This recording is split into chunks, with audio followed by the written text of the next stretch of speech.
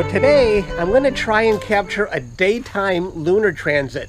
I'm going to try and capture it with two different scopes, my Explorer Scientific and the Nexstar 8SE. I'm not going to use the RASA because I don't think that one has enough focal length to actually see the International Space Station.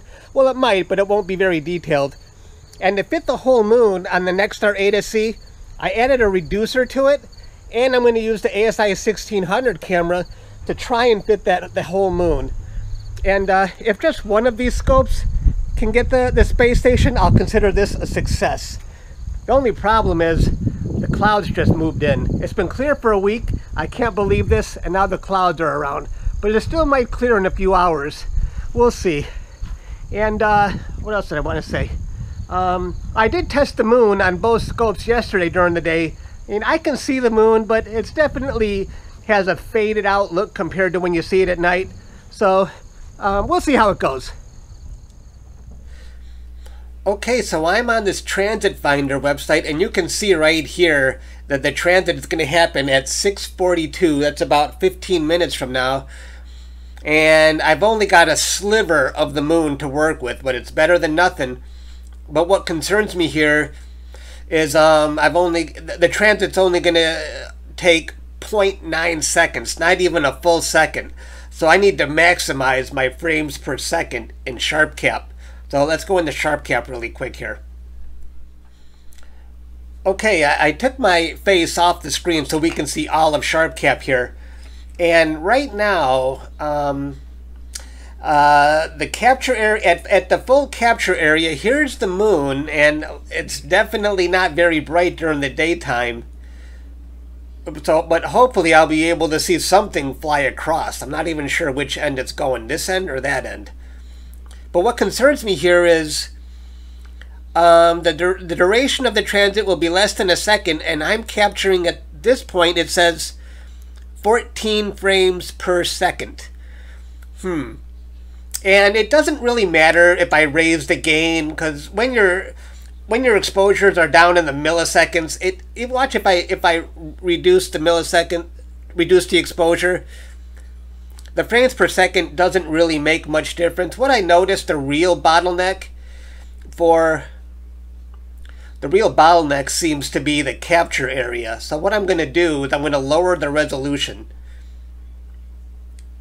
And I'm going to drop it down to half. I'm going to go down to 2600 by 2600. And let's see. Okay, now it's given me 18.8 milliseconds. This is my Explorer Scientific telescope, by the way. And let me. So I think I'm going to leave it on this resolution. Oops. I'm going the wrong way each time.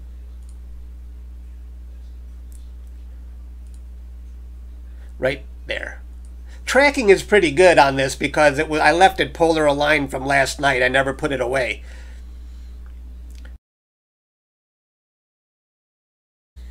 Okay, I am back, and I ran out of time. I don't have enough time to get the other scope going, so the Explorer Scientific will have to do.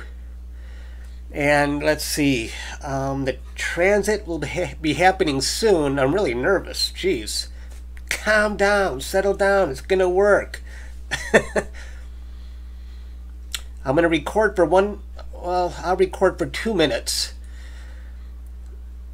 Okay, it should be happening soon, so I'll be recording for 2 minutes, and keep our fingers crossed. I am now recording at 19 frames per second.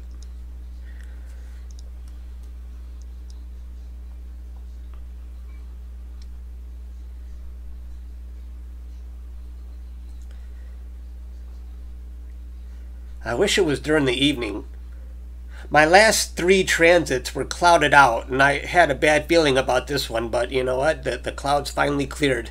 I had about 20 minutes before I was ready to start.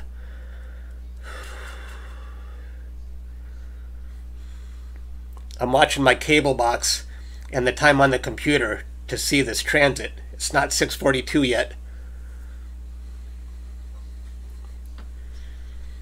It's 6:42.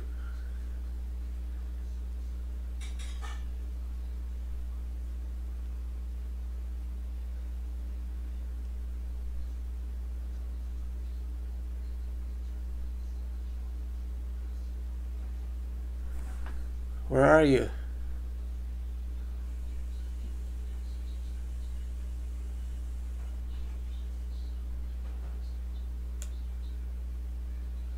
Come on.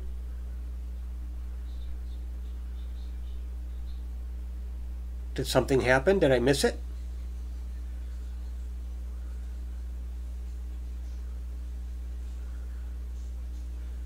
I don't see it. I saw it. I saw it. I saw something. It went right across where it was supposed to. Stop capture. Success. Let's play back the video. I saw it. I saw it. I saw something. It went. Okay, I'm in this PIP software now, and I'm going to tell it to open up the video I just captured in SharpCap. And there it is. So that's my AVI file. And let's see. I'm not going to animate it. I want to dump it. Let's see. I want to dump it out to. Let's try TIFF files. I'm going to dump it out to TIFF files so we can see the individual frames. This might actually take a while. Let's see. Oh, these, okay, so these are the individual frames that's dropped. It's plunking down. Oh, this is going pretty fast. But I'll come back when it's done. So then we'll look at the individual frames that actually have ISS in them.